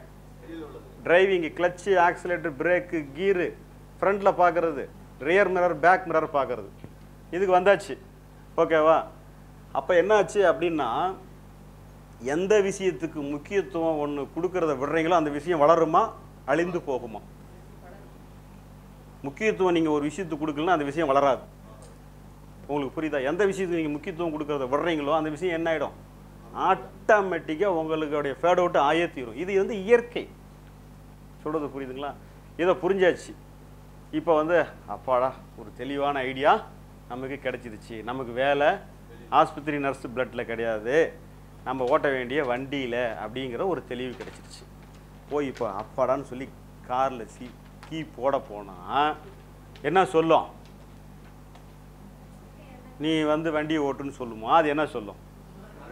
நீ என்ன பகவத்தையா இல்லை, யார்கிட்ட கூட கேட்டுவா. நான் என்ன சொல்லுவேன்? ஆஸ்பத்திரி, நர்ஸு, பிளட்டு, டாக்டர் தான் அவர் சொல்லுவாப்புல. நாம் என்ன பண்ணணும்? இப்போ கொஞ்ச நேரம் அடுத்த செகண்டே நான் இதுக்கு முக்கியத்துவம் தரணுமா, நான் வெளியில் செய்கிற ஆக்ஷனுக்கு முக்கியத்துவம் தரணுமா? ஆமாம். நான் என்ன பண்ணிட்டேன்? நீ என்ன கூட இப்போ சொன்னார்ல, பதிச்சா கம்முனே இரு அப்படின்னு சொன்னார்ல, அந்த மாதிரி நீ என்ன கூட கத்திக்கிட்டே இரு. எவ்வளோ கத்தனினாலும் நான் என்ன பண்ணுறேன்? காதடைச்சி கண்ணை மூடிட்டு சும்மா இருந்துட்டு, என் வேலை இங்கே இல்லை, இங்கே கிடையாது, வெளியில் டிரைவிங்கில், கீரை போடுறதில்ல, பிரேக் அழுத்துறதில்ல, கண்ணாடியை பார்க்குறதில்ல, இதில் ஒரு விஷயத்துக்கு முக்கியத்துவம் தராமல் ஒரு செயலில் நம்ம ஈடுபட தொடங்குறோம். அப்படின்னா புரியுதா? அப்போ என்ன ஆகுது? இந்த நெகட்டிவ் தாட்டுக்கான முக்கியத்துவம் அப்படியே இழந்துக்கிட்டு அப்படியே குறைஞ்சிக்கிட்டே வருது. இந்தாண்ட வண்டி ஓட்டுறதுங்கிற ஆக்ஷன், ஃபிசிக்கலான செயல்பாடு அப்படியே டெவலப்மெண்ட் ஆகிக்கிட்டே வருது. புரியுதா உங்களுக்கு? நல்லா ஒரு பக்கம் குறையுது, ஒரு பக்கம் இன்க்ரீஸ் ஆகுது. எனக்கு ஒரு 4 மாதங்கள் தேவைப்பட்டது நண்பர்களே. டோட்டலாக அந்த நெகட்டிவ் தாட்டு 18-19 வருடமாக இருந்த அந்த நெகட்டிவ் மோஷன் கம்ப்ளீட்டாக நல்லிஃபை ஆயிடுச்சு. என்னுடைய டிரைவிங் பர்ஃபார்மன்ஸ் என்னாச்சு? பக்காவாக கூடி போயிடுச்சு. அப்புறம் இருந்தாலும் நான் யார்கிட்டையும் என்ன பண்ணிக்கல, சொல்லிக்கல. சேலத்தில் நாங்கள் இருக்கிறோம் இல்லையா, சேலத்தில் ஏற்காடுன்னு ஒரு மலைப்பகுதி இருக்குது, நீங்கள் கேள்விப்பட்டிருப்பீங்கன்னு நினைக்கிறேன். சாதா ரோட்டில் ஓட்டுறதே என்ன கஷ்டம். நம்ம இருந்தாலும் நம்ம தான் கொஞ்சம் ஒரு தகுதிக்கு வந்துட்டோம்னு நமக்கு தோணுது. சரி ஒரு முயற்சி பண்ணி பார்ப்போம் அப்படின்னு சொல்லிட்டு நான் மட்டும் யாரையும் கூப்பிடல, கார் எடுத்துக்கிட்டு வண்டி எடுத்துகிட்டு ஏற்காடு மலையில் சேர்வராயன் கோயில் அப்படிங்கிறது ரொம்ப ரொம்ப டஃபஸ்ட்டு பாத். ரொம்ப ரோடு வந்து கடுமையான ஏத்தமாக இருக்கும். ஏறி போய் அங்கே நிறுத்துறது. மேலே போய் ஏற்றினாக்கா வான்வெளி, காரு, நான் யாரும் இல்லை. உண்மையிலே நான் மிகப்பெரிய உற்சாகம் அடைஞ்சேன். யூ ஆர் அச்சீவ்டா சரவணா அப்படின்னு சொல்லி எனக்கு நானே ஷேக் பண்ணிக்கிட்டேன். ப்ளீஸ் கை தட்டுங்க. புரியுதா? இது எனக்கு மட்டும் இல்லை. ஒரு 56 வயது பாம்பேலேருந்து ஒரு அம்மா ஃபோன் பண்ணாங்க. இந்த டாக் யூடியூப்லாம் இருக்குது. அந்த அம்மாவுக்கு 44 வயசில் ஒரு ஆக்சிடெண்ட் ஆகிருக்கு. அதில் பயந்தவங்க அதுக்கப்புறம் என்ன பண்ணல, காரே எடுக்கலை. வச்சுருக்கிறது ஃபார்ச்சுனர் கார் வச்சுருக்குறாங்க, நல்ல வசதி. அவங்க எடுக்கவே இல்லை, நிறுத்தி வச்சுட்டாங்க. அதில் என்ன எனக்கு சொன்னாங்கங்கிறத அது அப்படின்னு அவங்ககிட்ட ஃபோனில் சொல்கிறாங்க. தம்பி சரவணா வணக்கம் அப்படின்னாங்க. வணக்கங்கம்மா அப்படின்னு சொல்லுங்கள். நமக்கு நிறைய ஃபோனில் கான்டாக்ட் இருக்குது, சொல்லுங்கம்மா அப்படின்னு. கிட்டத்தட்ட ஒரு 12 ஆண்டுகளுக்கு பிறகு இன்றைக்கி தான் என்ன பண்ணிருக்கிறேன், காரை நானே எங்கள் செட்டை திறந்து பாம்பேவில் இருக்கிற மெயின் ஏரியாக்களெல்லாம் காரை ஓட்டிக்கிட்டு திரும்ப அழகாக வந்து ரிவேஸில் காரை உள்ளே ஏற்றி செட்டில் நிறுத்திவிட்டு உனக்கு ஃபோன் பண்ணேன் அப்படின்னாங்க. நான் அவங்களுக்கு நேரில் போய் சொல்லலை, ஒரு யூடியூப் டாக். இப்போ எத்தனை சகோதர சகோதரிகள் இந்த 2 வீலர் பைக்கெல்லாம் இருக்கிற டென்ஷன்லாம் இல்லாமல் நீங்கி ஓட்டுறதுக்கு இந்த அணுகுமுறை மிக பெரிய அளவில் உதவி செய்திருக்கிறது. கண்கூடாக நான் பார்த்துருக்கிறேன். புரியுதா? இதுதான் பகவத் ஐயாவுடைய புதிய அணுகுமுறை. இதுவரையில் யாருமே சொல்லித்தரலைங்க. எப்படி இது ஒரு அணுகுமுறை. இன்னும் ஒரு அணுகுமுறை சொல்லி முடிச்சிட்றேன், ரொம்ப நேரம் எடுக்கல. சரியா? இது ஒன்றா, ஒரு பானை சோற்றுக்கு ஒரு சோறு வெந்திருந்தா மீதியெல்லாம் என்ன ஆகிடும், வெந்திருக்குதுன்னு அர்த்தம். 2வது சோறு இப்போ நம்ம பார்க்க போகிறோம். சரியா? நான் இப்போ இப்படி மைக்கிலலாம் பேசுகிறல்ல, என்கிட்ட ஏதாவது ஒரு தயக்கமோ ஏதாவது ஒரு இதாக உங்களுக்கு ஃபீல் ஆகுதா? ஃபுல் போல்டாக பேசுகிறேன் அப்படிங்கிற மாதிரி உங்களுக்கு பார்வைக்கு தெரியுது தானே? நிஜமாக அப்படி தான் பேசுகிறேன், கான்ஃபிடென்ட்டாக ஃபுல் கிரிப்பாக பேசுகிறேன். ஆனால் சரவணுடைய ஒரிஜினல் நிலை என்ன தெரியுமா? சைட் டைப் அப்படின்னு சொல்லுவாங்க தெரியுமா? ஒருத்தர் கூட இப்படி நேரில் பார்த்து பேசக்கூடிய தகுதி அறவே கிடையாது. என்ன பேசுன்னு சொன்னால் என்ன பண்ணுவேன், கண்ணை மூடிக்குவேன், பேண்ட்டுக்குள்ளே வேக்குதுன்னு கையை விட்டுக்குவேன். ஓகேவா? வாந்தி எடுக்கிற மாதிரி கப்ப கப்ப கப்ப கப்புன்னு மனப்பாடம் பண்ணதை கப்புன்னு ஒப்பிச்சுட்டு எஞ்சி போயிடுவேன். இதுதான் என்னுடைய டாக். கீழே இருந்தால் நண்பர்கள்ட்ட நல்லா ஜாலியாக பேசுவேன். ஸ்டேஜின்னு ஏறி சேரில் உட்கார வச்சாங்கன்னா கொட கொட கொட கொட கொடன்னு கை ஆட ஆரம்பிச்சிடும், வார்த்தை குளர ஆரம்பிச்சிடும், படபடப்பாயிடும், எல்லாம் பூரா சொட்டிங் ஆகி விறுவிறுன்னு வேத்து உழுவ ஆரம்பிச்சிடும். இதுதான் என்னுடைய ஒரிஜினல் ஸ்டேட். இது எத்தனை வருஷம்? கார் எப்போ இருந்தோ அப்போ இருந்தே இதுவும் இப்படி தான் இருக்குது. சரி, இப்போ இது கண்டுபிடிச்சிட்டோமா? மறுபடியும் ஐயா அப்படின்னேன். என்னப்பா உனக்கு இப்போ சொல்லு அப்படிங்கிறாரு. இதே தாங்கய்யா, மைக்கில் பேசணுன்றது கருத்தில் எனக்கு குழப்பம் இல்லை, என்ன சொல்லணுங்கிறதுலையும் எனக்கு தெளிவாக இருக்குது. ஆனால் என்னால் சொல்ல முடியலையா, எதையோ ஒன்று எனக்குள்ளே தடுத்து என்ன பண்ணிடுது, சரியாக பேச விடாமல் என்ன பண்ணிடுது அப்படின்னு சொன்னேன். சரி, இப்போ நீ வந்து ஒரு 2ஆக பிரிச்சிக்கோ. இதில் எது வந்து உனக்கு வேலை இருக்கிற பகுதி, எது உனக்கு வேலை இல்லாத பகுதியும் பிரியினாரு. புரியுதா? எது வேலை இருக்குது, எதுக்கு வேலை இல்லை. என்னுடைய கருத்தை நான் எதை சொல்லணுமோ அதில் நான் என்ன பண்ணணும், கவனம் செலுத்த வேண்டும். மாறாக உதறதை என்னால் என்ன பண்ண முடியாது, நிறுத்த முடியாது. பேக்கிறத என்னால் நிறுத்த முடியாது. படபடப்பை என்னால், இதெல்லாம் என்னுடைய அவுட் ஆஃப் கண்ட்ரோல், தாமாக நடைபெறக்கூடிய இயக்கம். நான் செய்கிற இயக்கங்கிறது, நானாக செய்கிற இயக்கங்கிறது என்ன, எதை பேச வேண்டும், எப்படி பேச வேண்டும், என்னுடைய பேச்சை மற்றவர்கள் கவனிக்கிறார்களா, அவர்கள் தூங்கிக்கிட்டு இருக்கிறாங்களா, இல்லை எப்படா முடிப்பான்னு பார்க்குறாங்களா அப்படின்னு கவனிக்கிறது தான் என்னுடைய வேலை. அப்படின்னா புரியுதா? அதை விட்டு நானே கண்ணை மூடிட்டு கடன்னு வாந்தி எடுக்கிறது என்னுடைய டாக் கிடையாது. அப்படின்னா புரியுதா? இப்படி இருந்தால் நான் இதை புரிஞ்சுக்கிட்ட வாட்டி இந்த கையில் வேக்கிறது, படபட போகிறது, இதுக்கெல்லாம் என்ன பண்ணல, காருக்கு எப்படி உள்ளே வரக்கூடிய எமோஷன்ஸுக்கு ரெஸ்பான்ஸ் பண்ணலையோ அதே மாதிரி படபடப்பு, வேர்த்தல், விருத்தல் வர்றதுக்கெல்லாம் என்ன பண்ணலீங்க, ரெஸ்பான்ஸை விட்டாச்சு. அப்போ கொஞ்ச நாளில் என்ன ஆகுது, ரெஸ்பான்ஸ் இந்த இதெல்லாம் எமோஷன்லாம் குறையுது, பேச்சு தெளிவாகுது. இன்றைக்கி நான் என்ன பார்க்குறேன், அவர் தூங்கிட்டார் போல் தெரியுது, இவர் தான் முழிச்சிட்டு இருக்கிறாரு, இதை இந்த அம்மாலாம் நல்லா கவனிக்கிறாங்க, இவங்கெல்லாம் கவனிக்கல இப்படின்னு பார்க்குற அளவுக்கு நான் என்ன ஆகிட்டேன், தகுதியாக இருக்கிறேன். அதை எதை கொடுத்துருக்குதுங்க, பகவத் ஐயாவின் புரிதல், ஞான புரிதல் கொடுத்துருக்குது. இது சரவணனுக்கு மட்டும்தான் தருமா? எல்லாருக்கும் இது வருமா வராதா? நிச்சயம் வரும். ஓகேவா? ஒரே ஒரு பாடல் இறுதியாக சொல்லி என் உரையை நிறைவு செய்கிறேன். அக்னி குஞ்சொன்று கண்டேன், அதை அங்கோர் காற்றிடை பொந்திடை வைத்தேன், வெந்து தளிர்ந்தது காடு, வீர கனலில் குஞ்சென்றும் மூப்பென்றும் உண்டோ அப்படின்னு ஒரு பாட்டு. நீங்கள்லாம் கேட்டிருக்கிறீங்கள் தானே? பாரதியார் பாட்டு. ரொம்ப சந்தோஷம். அக்னி குஞ்சு என்றால் என்ன? இப்போ நான் உங்களுக்கு சொன்னேனே, ஐயா காத்தால சொன்னார்ல, இல்லை ஒரே நிமிஷம் சொல்லிடுறேன். நீ காத்தால ஐயா சொல்லிக்கிட்டு இருந்தார்ல, பிறகு இப்போ நான் சொன்னேன்ல, இது என்னங்க, இதுக்கு பேர் தான் அக்னி குஞ்சு. இதெல்லாம் உங்களுக்குள்ள என்ன பண்ணிருந்து இப்போ உள்ள போட்டிருக்கேன். ஐயா கொஞ்சம் நான் பேசி முடிச்சிடறேன், அப்புறம் போடுங்க. உள்ள போட்டுறேன். உள்ள போட்டுட்டேன்னா இது வரையிலும் ஜென்ம ஜென்மந்தரமாக நீங்கள் சேர்த்து வச்சுருக்கிறது தான் உங்களுடைய எமோஷன்ஸ், உணர்வுகள், எண்ணங்கள், இப்படி நெகட்டிவிட்டிஸ் எத்தனையோ. சொல்லக்கூடியது பாதி, சொல்ல முடியாதது அவங்கவுங்களுக்குள்ளே இருக்கிறது மீதி வச்சுக்கிங்க. ஓகேவா? எல்லாத்தையும் வெளியே சொல்ல முடியாது. கேவலத்தில் கேவலம், அசிங்கத்தில் அசிங்கமாக நமக்குள்ளே அவ்வளோ இருக்குது. நான் ஃப்ராங்காக எனக்கு இருந்துச்சு, நீங்கள் நல்லா கூட இருக்கலாம், எனக்கு அந்தளவுக்கு கேவலமாக இருந்துச்சுன்னு வச்சுக்குவோம். இத்தனையும் எரித்து சாம்பலாக்கக்கூடிய ஒரு தீப்பொறி பேர் தாங்க என்னங்க, அக்னி குஞ்சுக்கு பேர் தான் புரிதல். அதை தான் உங்களுக்கு என்ன பண்ணியிருக்கிறோம், உங்களுக்குள்ளே விட்டுருக்குறோம். நீங்கள் என்ன பண்ணணும், அதுக்கு சும்மா அப்படி காற்று மட்டும் ஒன்றும் இல்லை. காற்று வீசுறதுனா என்னன்னு கேட்டால், நம்ம குரூப்பில் சேர்ந்துக்கணும், இந்த புக்கை படிக்கணும், இந்த உதாரணம் போட்டிருக்கோம்ல, இதை வந்து ஃபோட்டோ எடுத்துகிட்டு போய் உங்களோட வீடியோ எடுத்துகிட்டு போய் இது சம்மந்தமாக நீங்கள் உங்களுக்குள்ளே ஆய்வு செஞ்சு உங்கள் மனசுக்குள்ளே உங்களுக்கு வேலை இல்லைங்கிறத நீங்கள் என்ன பண்ணணும், கண்டுபிடித்தால் அந்த அக்னி தீப்பொறியாக இருக்கிறது ஜோதியாக வளரும். உங்களுக்குள்ள இருக்கிற அத்தனை பொதி சுமைகளையும் எரித்து சாம்பலாக்கி இந்த புரிதல் என்ற ஜோதி உங்களை வழிநடத்தி உங்களை மென்மேலும் சிறப்புள்ளவர்களாக மாற்றும். இப்படி தான் களிமண்ணாக இருந்த சரவணன் அழகாக மாறிய கதை.